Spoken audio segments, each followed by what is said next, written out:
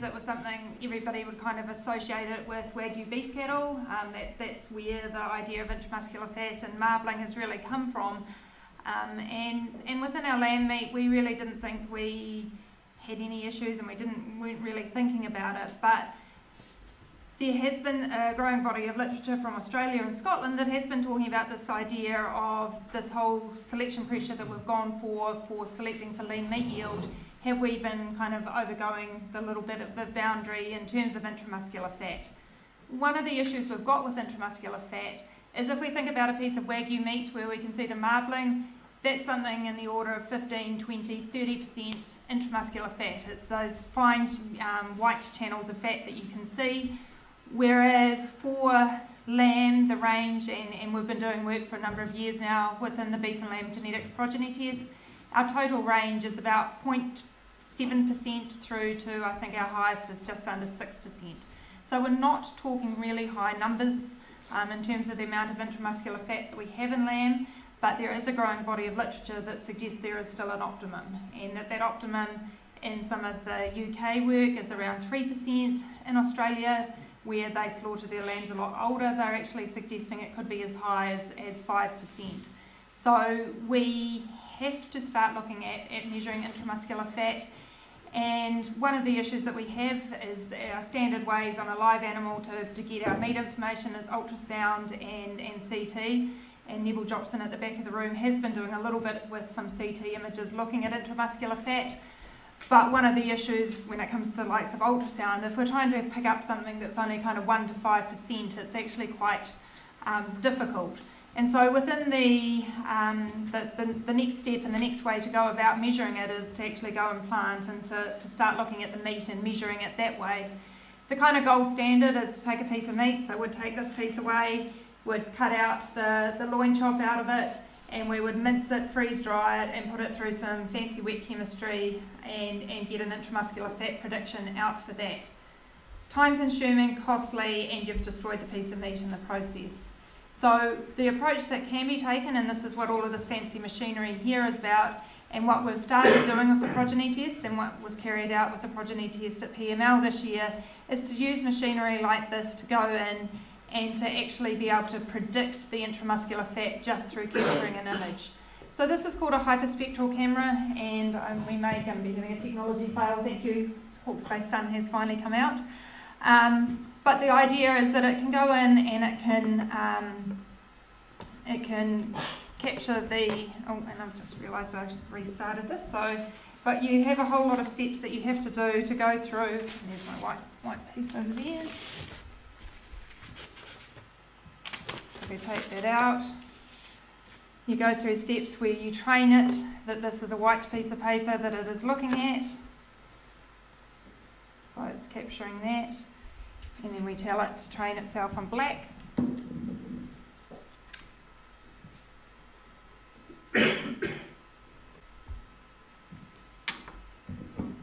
So it's gone through and collected that bit of information, and then we want to bring back in our piece of meat of interest, and so we now go through here and we collect an image there, and we go through and we want to load that last cube that was scanned.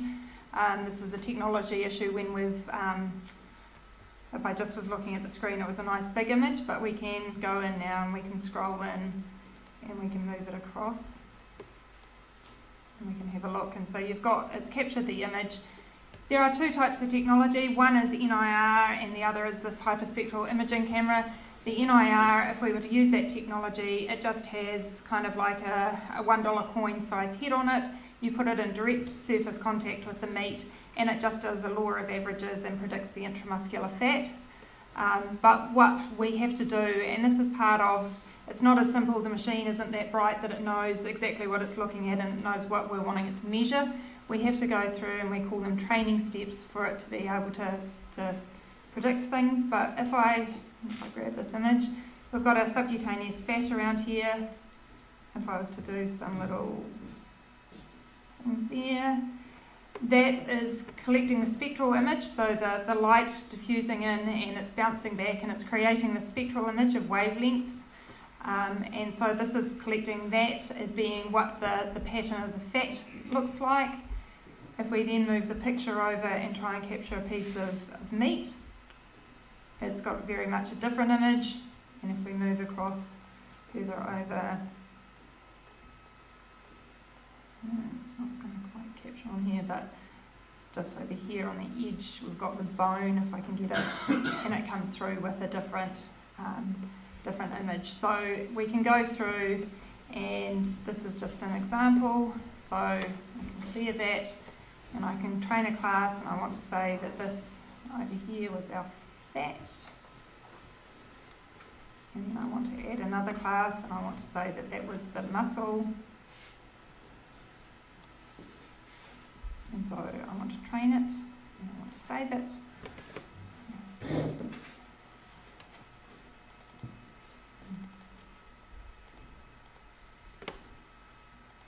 So I can then go back to the image, and there's the options down here. I need to load that first.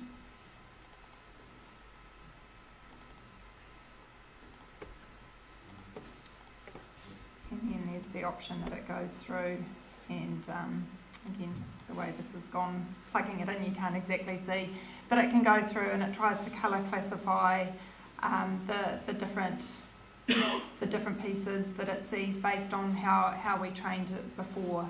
So very hard to see on the screen, but if you were to actually come up and have a look at this over the tea break, this piece of meat does actually have visual pieces of marbling, and so if we were to go back to that other image there, you can actually see like there's a channel there of marbling fat running through there, so we can kind of see that depending where we hit it, it will come up with different spectral images. And what we need to do is that we need to collect a whole lot of data, and so within the beef and lamb genetics program we've collected data on over 2,000 pieces of loin meat like this. We've actually done the wheat chemistry where we've taken it, sent it to the lab, and so we've gone through and done a whole lot of training and validation so that we're getting close to the point. We still need to do a bit of calibration every year, but getting pretty close to the point where we can go into a plant and scan a piece of meat and get a prediction of that intramuscular fat content. And so we're now in the position where we can start feeding that, and we've started to look at the genetics, and somebody mentioned the word genetics of this trait before. We've taken the data set and we've looked at the heritability of it, and it's very high. It's one of the higher traits we've worked with. So the chances are there are some major genes involved in controlling it. There is potentially, as kind of Annie pointed out, some antagonisms with lean meat yield, but that there are definitely some of these curve bender animals. But we can't start selecting on something until we can start measuring it, and so that is one of the key aims, is that moving forward with all of these progeny tests is that we are going and plant with a piece of kit like this so that we can get intramuscular fat predictions and have that alongside. So I don't believe that it's going to completely topple things and turn things on their head. What we're saying is that we want to try and move potentially towards a minimum level of intramuscular fat, and we're not necessarily aiming for the Wagyu of lamb. If we were doing that, maybe that might flip things on its head, but if we're just aiming to have a desired minimum amount, then there should be able to be a balanced selection moving forward.